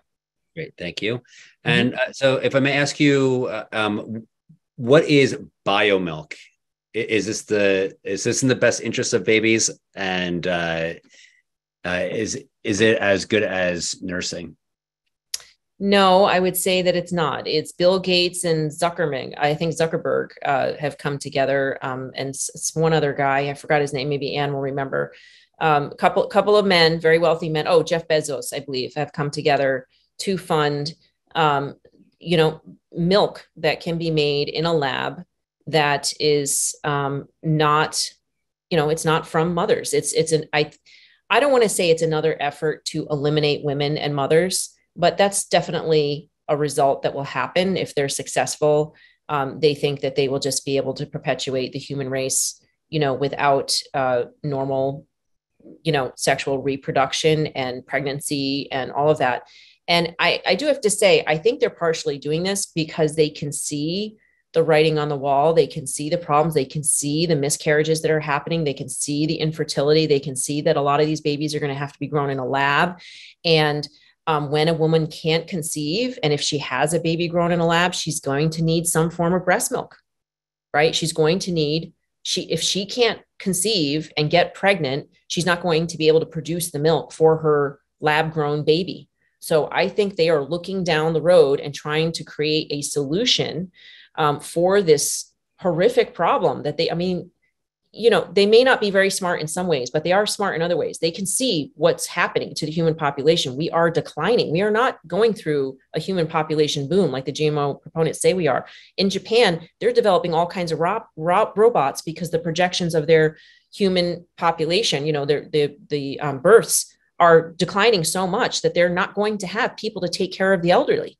When the current population gets to be old, there's going to be nobody to take care of them, and so they're going to need robots. And so we don't have we don't have the human population boom that they're saying we're going to have. And so they're concerned about needing to, there's labs now that can grow babies, right? Like in pots. They're promoting that anyway, that they're going to be developing that. So when you grow a baby in a pot and not in a human mom, you're going to need breast milk for them. So I can see where they're going with this, but I'm highly suspect that it would be healthy at all, considering, I mean, look at GMO soy in formula right now. It's loaded with junk. It's loaded with fructose and dyes and chemicals and, all kinds of things that are going to actually destroy the human biome. They're going to destroy the baby's immune system, and they're promoting vaccines that are supposed to be, boosting a baby's immune system, but they're actually destroying the baby's immune system. So these men simply,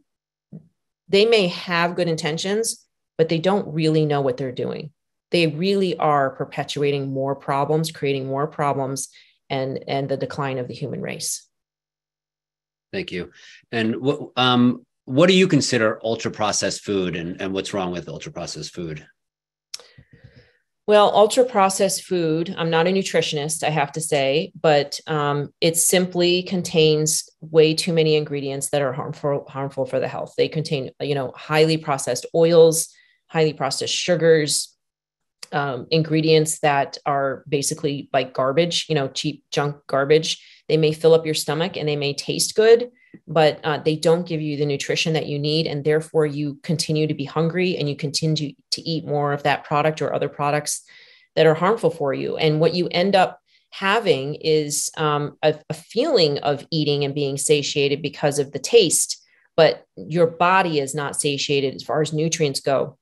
And I want to bring up a story about, I mentioned the hamsters, right? And the violence that was stopped, was halted when those hamsters were given vitamin B3. Well, there's a book called Food. I'm going to grab it right now. I always have this by me because it's one of the most important books out there. It's called Food and Behavior, The Natural Connection by Barbara Stitt. She's a Lifetime Achievement Award winner.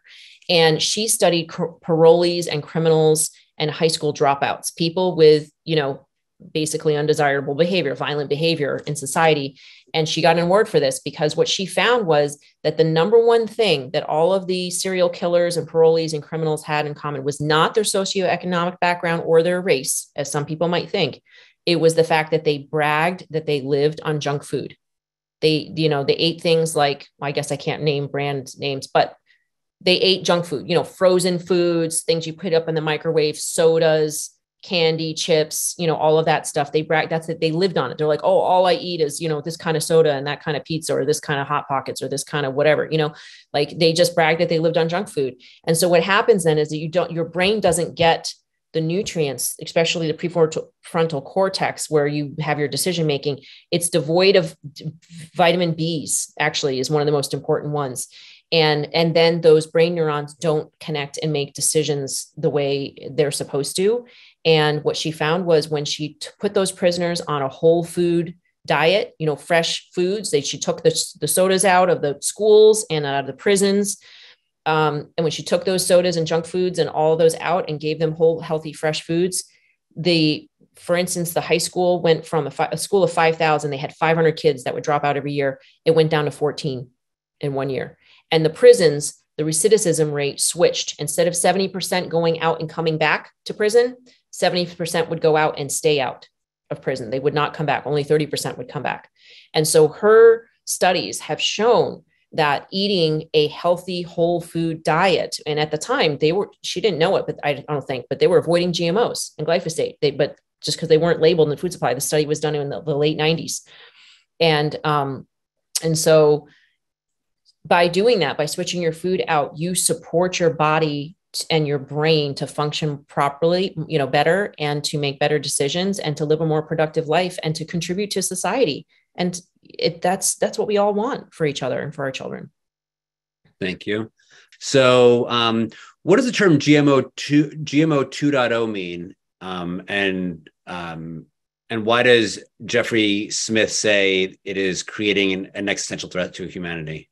Is that? Well, I mentioned that a little bit earlier. CRISPR is really what they call, GMO 2.0, gene editing and CRISPR.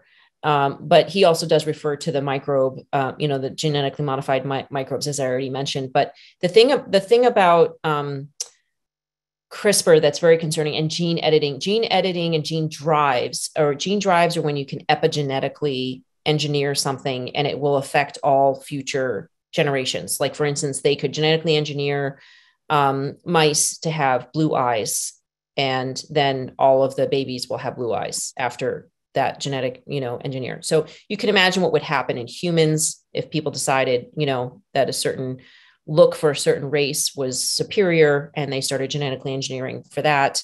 And also there was a movie, my goodness, I forgot what it was called now, but it was all about CRISPR and gene editing. And there was a man on there who was doing gene editing CRISPR in his garage. You can buy the kit for, I don't know if it's $60 or $160, something like that. And he was genetically engineering dogs to like glow in the dark or something like that. And he admitted at the end of the movie that mother dog had like 14 different miscarriages, like pregnancies where they just kept dying. The babies just kept dying, and that he was not successful in making it happen.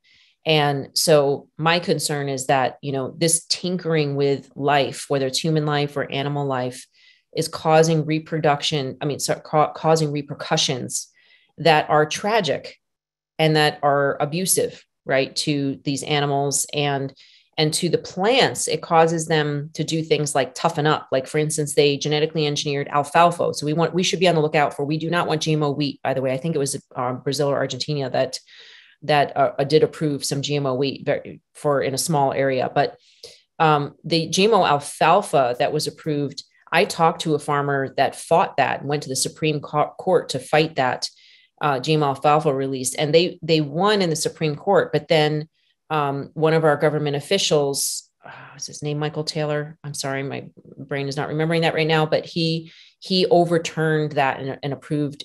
I don't know how you could overturn the Supreme Court, but he went ahead and approved GMO alfalfa anyway. And this farmer, Pat Trask, told me that when that alfalfa was genetically engineered, it toughened up. It's kind of like, if you cut something, it's going to form a scar, right? It's going to react. It's not just going to do nothing.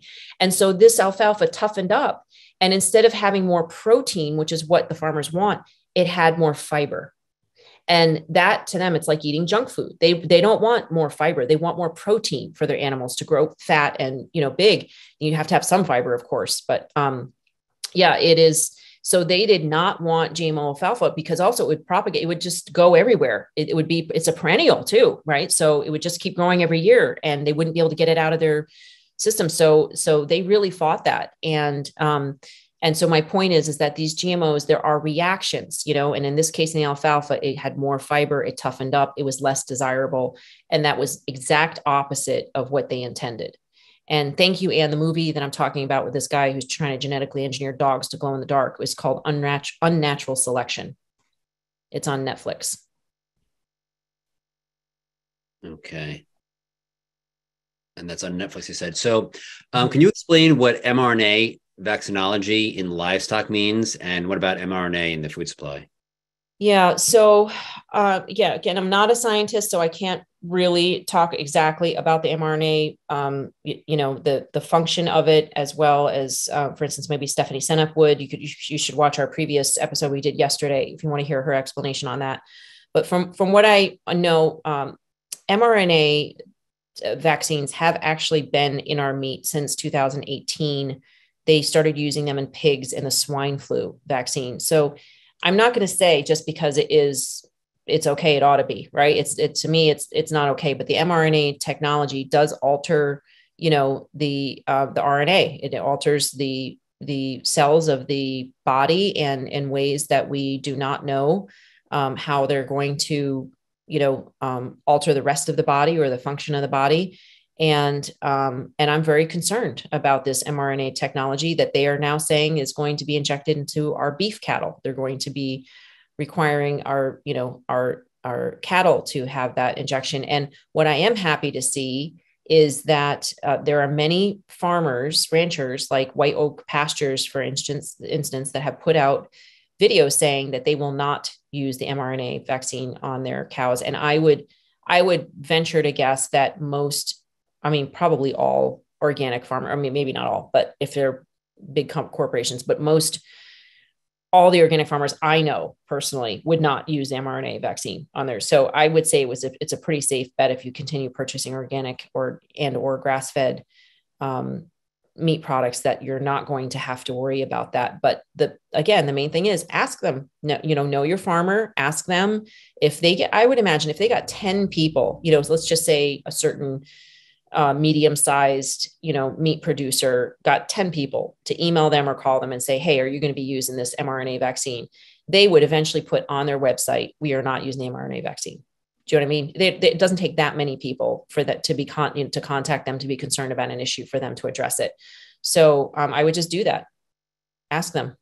And what is the purpose of the mRNA? Is that to combat the disease, like the viruses that these animals? Yes. Yeah. And what they can do with it is to combat specific diseases, right? They genetically engineer it so it can go after specific diseases and make it's supposed to be very selective and very effective, and, train the body to produce the antibodies to go after and attack it. Again, I'm not a scientist, but it's another new solution for them that they see as progress without having proof that it's safe. And there are reports of people who have injected, and many of the cows died afterwards. So, that's not a good sign, No, definitely not. So would that be considered organic though? An animal that was injected with mRNA, if we got organic meat, would that mean that it did not contain the mRNA vaccine? I believe there's no regulation saying that they can't, but I'm going to say that I'm not totally sure about that. I've heard somebody be very definitive about this recently. And I think what they said, if my memory is correct, that organic farmers could inject their animals with the mRNA vaccine because there's no regulation saying they can't.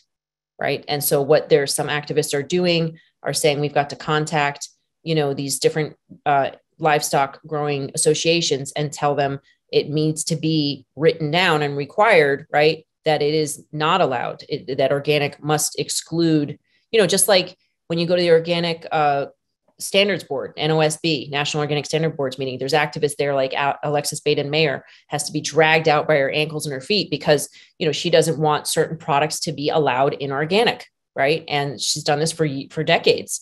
So when something new comes in the market like mRNA, it's allowed until it's not allowed, right? But that doesn't mean that it's there, because most organic farmers have no interest in, introducing unknown genetically modified substances into their cattle. They're not interested in that. And what are some of the things that people would assume would not be in organic, like that this woman was fighting against, that actually is allowed to be labeled as organic?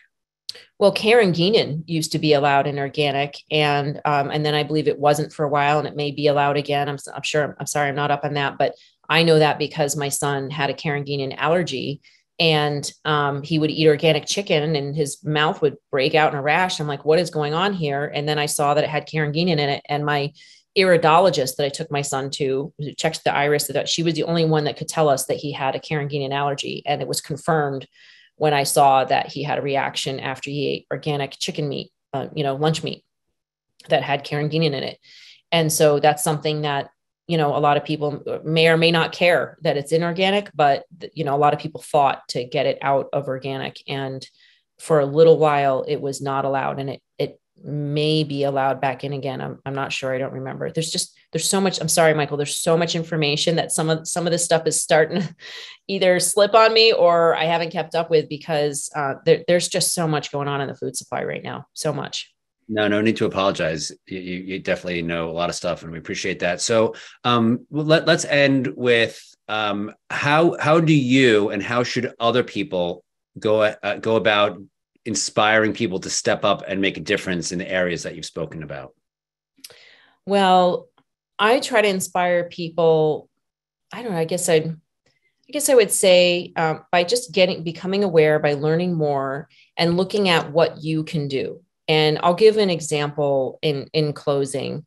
My eldest son, Ben, was about 9 years old, And he had been experiencing rashes around his mouth, like a red line, almost like a clown mouth, like it looked like being sucked on by a vacuum cleaner. And his lips were red and swollen and cracked and bleeding. And I mean, this had been going on for 2 weeks at a time for 7 months on and off. And we took him to 6 different doctors, and they all just wanted to slap a cream on it. And it made it worse. You know, it just would not go away.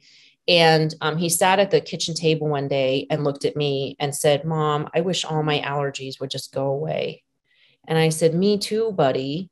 But in my head, I was thinking, that's never going to happen. And that was because the doctors had told me his food allergies were only going to get worse, especially his nut allergy. It could kill him with it, you know, increased exposure. And then I realized what my brain was saying. I heard myself like that, you know, saying that's never going to happen. And I was like, wait a second, I'm not committed to that. I'm committed to being courageous and creative and making a contribution in the world. Like that's sort of like the possibility that I created for myself.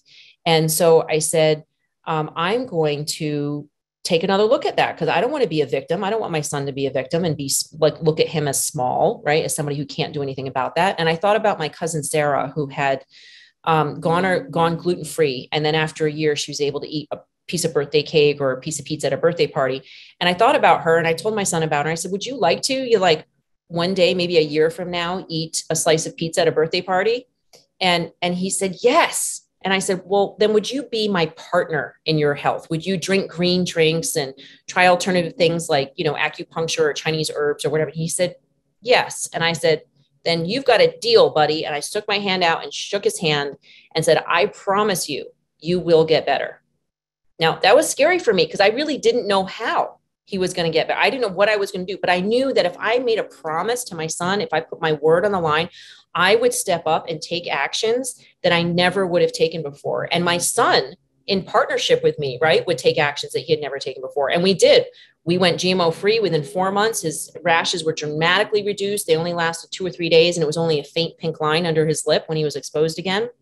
And a year later, when he was eating all organic because his other brother had those, autism symptoms, and we went 100% organic, we retested him, and his allergy levels went from a 19 down to a 0.2. Wow. And he is adamant. He will only eat organic. If we go out to a restaurant where there's no organic food, he will not eat. He will have a glass of water, maybe. Right. And he eats an organic, whole food, plant-based diet. He has not been to the doctor since for any reason, for anything other than a sports checkup. That's it. He's one of the, when we got COVID, he coughed for a day and fell asleep. I mean, he coughed like 2 times that day and slept that day. And then that was it. He was up and about the next day. He's like probably one of the healthiest people I know. And he inspires other people. He's done talks at churches. He wants to be a nutritional scientist. He wants to be going to school for that and be a health coach someday. And, that gives me a huge amount of peace of mind. So I would say to people, and I remember, by the way, during that exchange, one thing I didn't mention was I had a moment in my head where I said, I don't care if I have to eat birdseed with my son. He's going to get better. You know what I mean? I had that moment. I made a very distinctive choice that this kid is going to get better. I'm going to do this with him. So that's really the main thing is just choose health. And the real truth about health, right? Choose health instead of choosing ignorance. Choose discomfort instead of choosing comfort, right? Choose action instead of inaction. Choose to make a promise to yourself. Make a promise to somebody else. Put your word on the line, because that's all we have is our word. And that's all we have is relationships for real in life. We don't have things. They could all be gone in a second in a storm or whatever, right? All we really have is our word and our relationships. So choose health and you will create health. That I promise you. Great. Thank you so much, Zen. This has really been informative and inspiring. Yeah. So the audience, I'm sure, would like to share their thanks and appreciation for you taking your time. So we're going to open up the mics and hear a cacophony of thanks. Thank you. Amazing. Thank you so much, everybody. I learned a lot.